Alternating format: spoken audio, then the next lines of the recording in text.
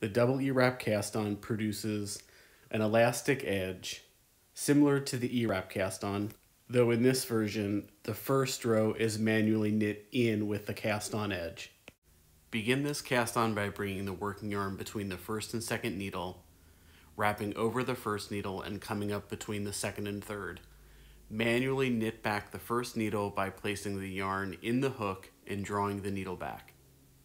Repeat this process all the way across the group of selected needles.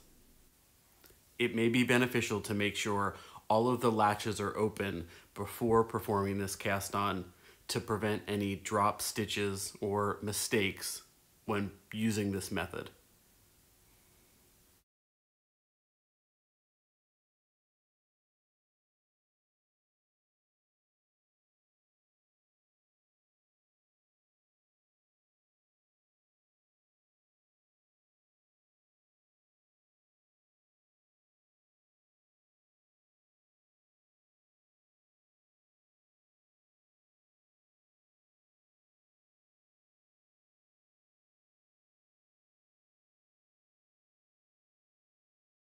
After casting on the last needle, thread the carriage and pull all of the needles into hold position, bracing the cast on against the needle bed to prevent the needles from pulling the cast on edge forward.